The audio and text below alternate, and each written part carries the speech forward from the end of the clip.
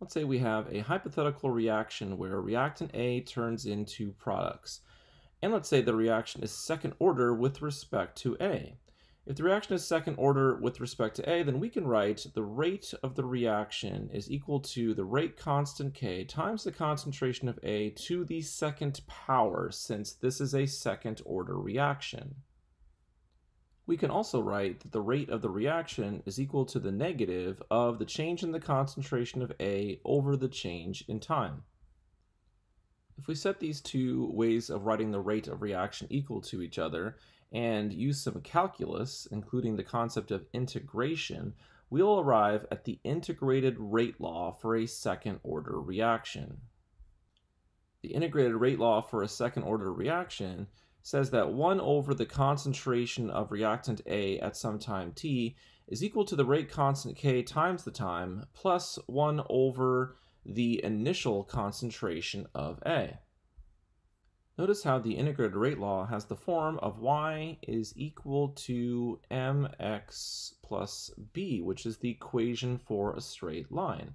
So if we graph 1 over the concentration of A on the y-axis and time on the x-axis, so let's go ahead and put that in here, 1 over the concentration of A on the y-axis and time on the x-axis, we will get a straight line, and the slope of that line is equal to the rate constant K. So slope is equal to K, and the y-intercept is equal to 1 over the initial concentration of A. So the point where our line intersects the y-axis is equal to 1 over the initial concentration of A. Let's look at an example of a second order reaction. C5H6 is cyclopentadiene, and two molecules of cyclopentadiene will react with each other to form dicyclopentadiene.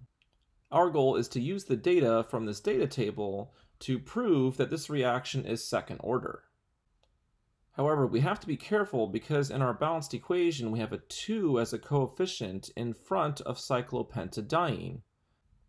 Going back to our hypothetical reaction where reactant A turned into products, there was a 1 as a coefficient in front of the A. And if there's a 1 as a coefficient in front of the A, we can use this form of the integrated rate law for a second order reaction. However, for our problem, we have a 2 as a coefficient in front of cyclopentadiene. And that means we need to have a stoichiometric coefficient of 1/2 in here, and that changes the math. Now, when we set these two rates of reactions equal to each other, and we use calculus and we integrate to get our integrated rate law, because of this 1/2, we end up with a 2 in front of the K. So thinking about y is equal to mx plus b, now the slope of the line is equal to 2k. So now for our reaction, we can write our integrated rate law as 1 over the concentration of cyclopentadiene at some time t is equal to 2kt plus 1 over the initial concentration of cyclopentadiene. So if we look at our data table, we have time in seconds and we have the concentration of cyclopentadiene, but we need to have 1 over the concentration of cyclopentadiene, so we need a new column. So we're going to calculate 1 over the concentration of cyclopentadiene. So if the concentration of cyclopentadiene when time is equal to 0 seconds is 0.0400 molar, if we take 1 divided by 0.0400, we would get 25.0. To save some time, I've gone ahead and filled in the rest of this column. Notice as time increases, so as we go from 0 seconds to 50 to 100 to 150 to 200, the concentration of cyclopentadiene decreases because cyclopentadiene is turning into dicyclopentadiene.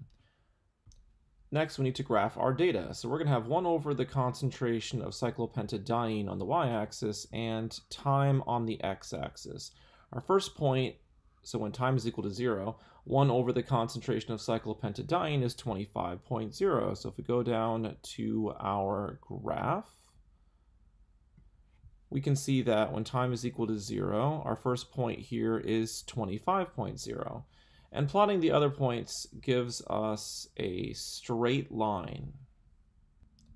Next, we need to find the slope of this straight line. And there are many ways to do that. One way to do it is to use a graphing calculator. And when I used a graphing calculator to find the slope of this line, I found that the slope is equal to 0.1634. Thinking about y is equal to mx plus b, our slope should be equal to 2k. So to find the rate constant k, we need to divide the slope by 2, which gives us 0.0817.